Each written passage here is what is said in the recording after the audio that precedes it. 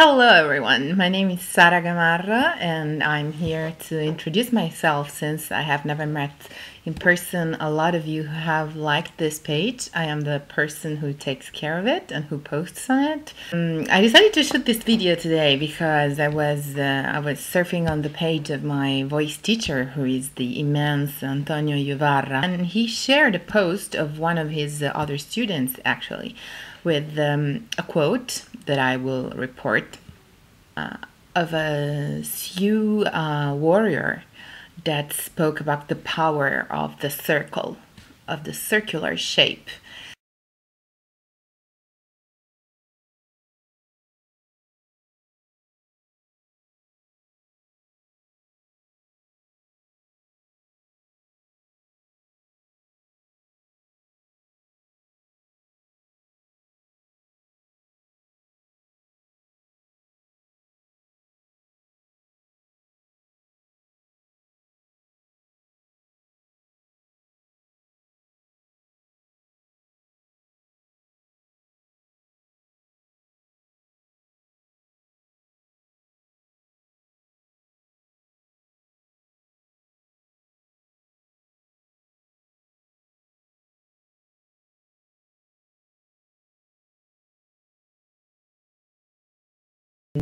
You will say, what has, so how does that matter to an opera singer? Well, for example, the first thing that occurred to me was the Cerchietto d'Or, of which Mimi speaks about in Donde Lieta. Nel mio cassetto, in my drawer, stan chiusi, are locked, are cherished. Quel cerchietto d'or, that small golden circle, e il libro di preghiere, and my prayers book. I have spoken a lot about Mimi and her real name being Lucia, and the fact that her name is Lucia because she has a lot to do with light and with the yearly light cycle. Mimi and Rodolfo meet on Christmas night. Christmas has always been celebrated around the winter's solstice because it was actually it celebrated the rebirth of the sun after the fall, because the days start to grow back longer. Hello, she's a bird. Torna al nido la rondine cinguetta, torna sola Mimì al solitario nido, and torna means that she comes back to the point where she began. So she actually goes in a circle, and the name rondine comes from the Latin girundo rustica. In Italian we also call her gironda. Girare means to turn. So the peculiarity of the swallow is that she goes around all year long. She migrates, going around and following the light and the sun. And that's why Mimi does, from the very beginning of La Bohème, the fact that that moves the entire action. She ran off light. So she went to Rodolfo to ask for light, to ask for fire. That's what, pushes forward and starts the entire action, which will end at the very end of the opera with the light of a candle turning off. Musetta will say, qui ci vuole un riparo perché la fiamma sventola. We need to protect the flame because it's dangerously wavering. And when that flame goes off, Schonar will say, Marcello è spirata. So, is that Schonar? No, he's the other guy. All this to say that quel cerchietto d'or, so this golden small circle, what is it? Because I've been thinking about it for years. What can a small golden circle be? What is it? A ring? But if it's a ring, why don't she call it a ring? And if it's a ring, why doesn't Puccini mention that before? Why don't Giacosa and Nelica mention that before? What is this golden circle? What is this small golden circle Mimi has? It is only metaphorically and archetypically that I could give myself an answer. I believe that the small golden circle is the symbol of the sun. Actually, in the golden circle, there is a double symbology. There is a symbology of gold, and then there is a symbology of the circle. Gold, which of course relates to the sun, but also to the Ouroboros, to a metal that is uncorruptible. So, il cerchietto d'oro e il libro di preghiere. We don't know much about Mimi being a churchgoer. We know that she doesn't go to mass a lot. She doesn't go to church a lot. She doesn't attend the mass, but she prays a lot the Lord. Non vado sempre a messa, ma prego assai il Signor. So, of course, yeah, I mean, comprehensively, the book of prayers is for her to pray by herself at home. But at the same time, I think that that book of prayer put that close to the golden circle, to the small golden circle, refers to the sacrality of the whole thing. And now let's go through some fun or unusual facts of Puccini's writing. Actually, this is not typical only of Puccini, but of a lot of composers. We will see that later, but in this case. Si mi chiamano Mimi. When she goes on Mimi, she actually touches a mi, an E, in Italian a mi. And that kind of happens a lot when Puccini is writing. There are a few notes that are really important for Puccini. The most important one is the A, in particular the high A, which can be an A flat, but and it takes different nuances, whether it's an A flat or a natural A or an A. But A, in Italian La, is the note of eternity. La, you know that in Italian without an accent is the article, the feminine singular article. With an accent, la means there. L'aldilà is the beyond. You know, the l'aldilà is the hypothetical afterlife world. Whenever Puccini makes a hint to the eternity of life, to the eternal cycle of life, he goes in a high A. Every time. So big feelings are B's, B flats, but A is very, very peculiar for Puccini. Very last note of La Rondine. Just a on that La. We'll speak about La Rondine a lot, but not now. So, Mimi. Mi chiamano Mimi. Si is on a mi, and then he goes on the upper mi, on the word Mimi. Oh, by the way, Mimi and Rodolfo, I already said, they meet on Christmas night. So we know when they meet, but we also know when they break up, or at least when they want to break up. Donde Lieta takes place, during winter. We have just had all the scene with the snow and so on. And right after Donde Lieta, they will say Ci lasceremo alla stagione dei fiori. So we will break up when the season of flowers comes. Why is that? Because they need to be together during the winter.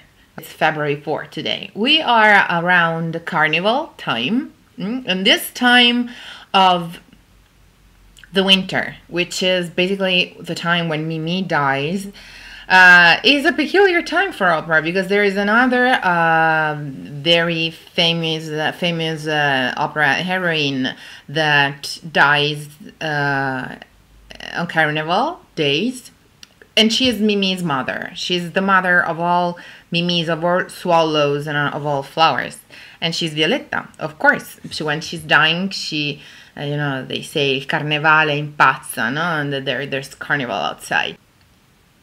Donde lieta uscì al tuo grido d'amore. This grido d'amore, this cry of love, is actually also prophetic because Bohème ends with a cry of despair, of course, because Mimi is dead, but also of love, and he will call his little bird, Mimi, no? Torna sola Mimi al solitario nido, ritorna un'altra volta a intesser finti fior. This is the other thing. Mimi, just like spring, makes flower. Whenever she doesn't have the real flowers of spring, she has to make the fake ones.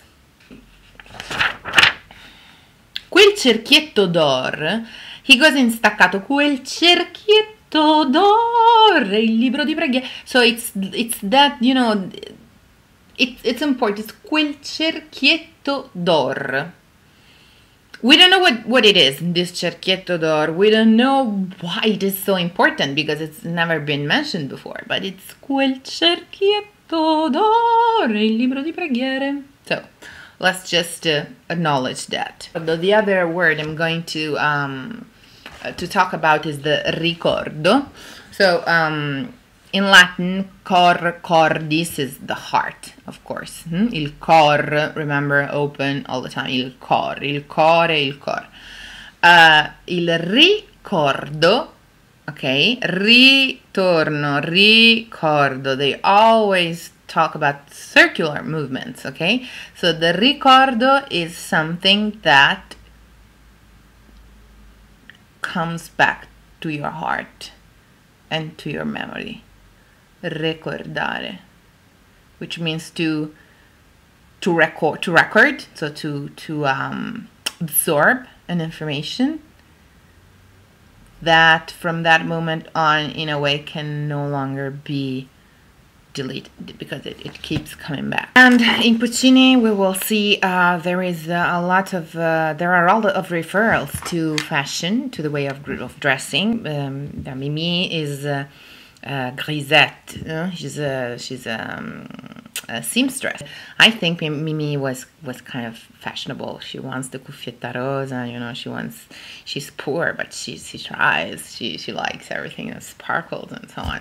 Anyway, all this to say that there is a precise referral to Cape of Wardrobe in La Bohème, which actually takes an entire aria. One of the most beautiful ever written. Vecchia Zimarra. Vecchia Zimarra. La Zimarra is the old coat of Colline. When is the aria sung? The aria is sung when Mimi is dying. Okay? When she's at the finish line of her cycle. Right before the lights goes off. The words are Vecchia Zimarra. My old coat of mine. Listen to me. Senti. Io resto al pian. So this is nice because we were talking about me on the me note, but io resto al pian is also, so io resto al pian means I will stay on the ground floor to ascendere il sacro monte Ordevi, while you have to go up the sacred, the holy mountain.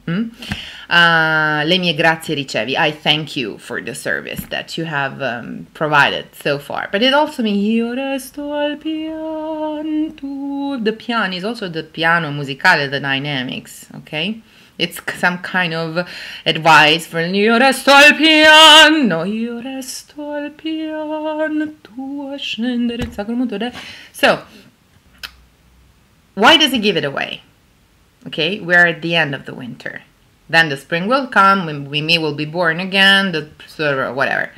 Because you don't need coats in the spring. So he's also saying, you know, this is the time when we lay down the winter wardrobe. And there is even another symbology in the Vecchia Zimarra, because the Vecchia Zimarra in that moment is not the coat that is giving to Mimi, but it is Mimi's body as well. It is our body when we die that we don't need anymore. And again, the power of poetry and of literature. Passar nelle tue tasche come in antri tranquilli filosofi e poeti. Ora che i giorni lieti fuggir, donde lieta ritorna. It's always the same. Ora che i giorni lieti fuggir, ti dico addio, fedele amico mio. Fedele, okay, the wedding ring, we call it fede in Italian. And it's golden and it's circular. So actually the only cerchietto d'oro one thinks of, one can think of is, the wedding ring. Okay. And why is the wedding ring golden? Why, it's circular? Yes, because it's a ring. But it's golden because it's incorruptible, and it needs to symbolize a love that lasts forever. And then, as a conclusion to this video, where we spoke about the Cerchietto d'oro, we started speaking about the Cerchietto d'oro, so the theme of circularity in opera. I said before, I mentioned that Violetta is the mother of all circles, of all mimis, of all birds, of all migrators, of all flowers. Violetta, of course. She's French. There are a lot of things in common. We'll have to speak a lot about.